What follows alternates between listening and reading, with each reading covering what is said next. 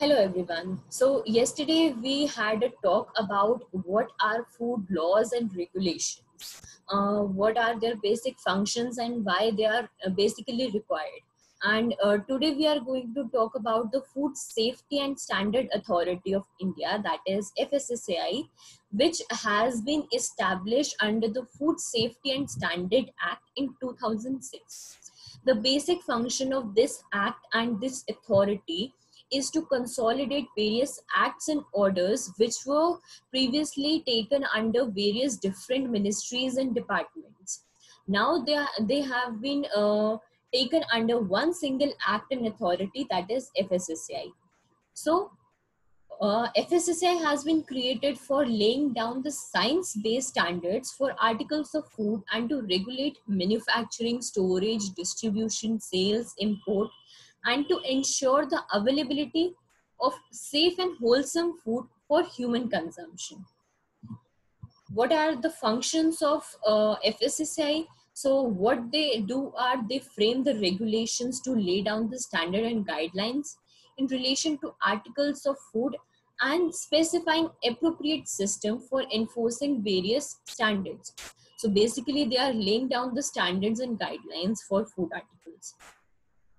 Second, they are laying down mechanism and guidelines for accreditation of certification bodies engaged in certification of food safety management system for food businesses.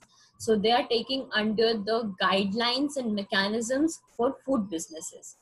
Then they are laying down procedure and guidelines for accreditation of laboratories and notification of accredited laboratories. They also provide scientific advice and technical support to various governments, central government, state government, and they help in framing policies and rules in areas where they have direct or indirect bearing of food safety and nutrition. So they also create an informative network across the country so that the public, consumers, panchayats, etc. receive rapid and reliable and objective information about food safety and issues related of concern. They provide training programs to the people who are actually willing to start businesses or who are already doing it. Then they contribute in the development of international technical standards for food, sanitary and phytosanitary standards. There are some more standards as well, but these are some basic ones. We will be talking about these in our further videos. They also promote general awareness for food safety and food standards.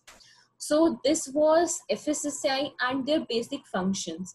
In India, FSSAI has created a very large impact because it is taking over many things.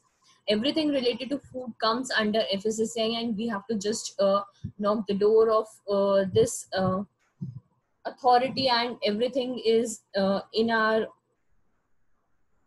reach, basically. So thank you so much for this video. We will be meeting tomorrow for our next topic.